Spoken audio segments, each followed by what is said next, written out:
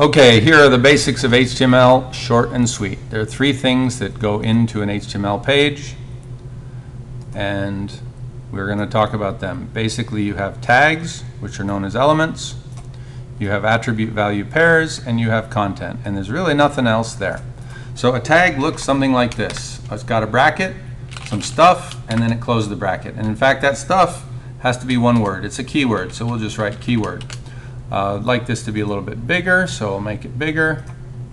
So that would be a tag, right? There's no such tag as keyword, but they include things like P for paragraph, H1 for heading 1, H2 for heading 2, BR for line break, B for bold, and many, many others. There's about 80 or 90 tags you want to be concerned with.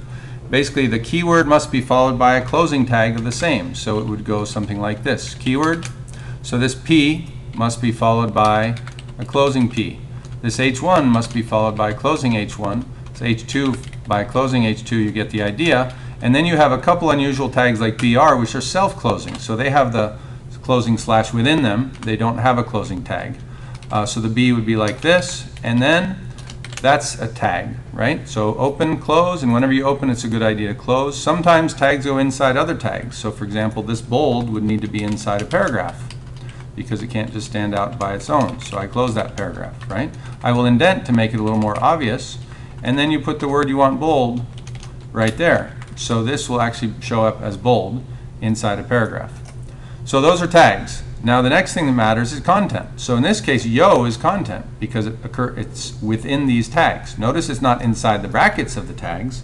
It's between the open B and the closed B. That makes it content. So if it's not inside angle brackets, this is a less than, this is a greater than. If it's not inside those brackets, it's content. So if I go in here in heading 1 and put welcome to my world, that's content. If I go into heading 2 and put hello there, even if it's in quotes, that's still content. So finally, that leaves us one other thing. So we've got tags, we've got content, and then we have attribute value pairs. An attribute value pair always takes this form. It is always the attribute, the equal sign, and the value in quotes. We don't care about spaces in HTML, so it's good to put it like that. And a simple example is, say you have something that's a certain size, might be width, equals 45 pixels. That's an example of an attribute value pair. But these attribute value pairs must occur within tags. So for example, if we were talking about an image, the image tag looks like this by itself. And so we put that attribute value pair inside the image tag. And it looks like this. And we can add other attribute value pairs, for example, style equals, and in quotes we put the style, so color, colon, black, semicolon. So this is an attribute and this is a value. This is an attribute and this is a value. Another one which you'd always see with an image, for example, is src equals my picture.jpg. And so that would be the value of the picture that's going to be used for this image. So everything on the page must be one of those three things. A tag is the actual keyword in the brackets. However, we also refer to them as elements. So for example, if you say something's missing from your body element, it means look in your body tag. So tags, the word tag and the word element are interchangeable, even though they're slightly different.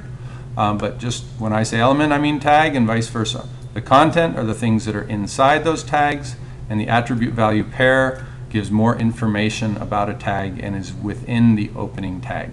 And finally, to further confuse you, notice that each tag has an open and closing bracket. So in this case, with these paragraphs, you have 4 brackets, even though it's one tag. The tag opens and closes. So for example, this is the closing bracket of the closing paragraph tag. This is the opening bracket of the opening paragraph tag. This is the closing bracket of the opening paragraph tag. You've got to get a hold of this. Watch the video as long or as many times as you need to understand. Sorry. Watch this as many times as you need to understand.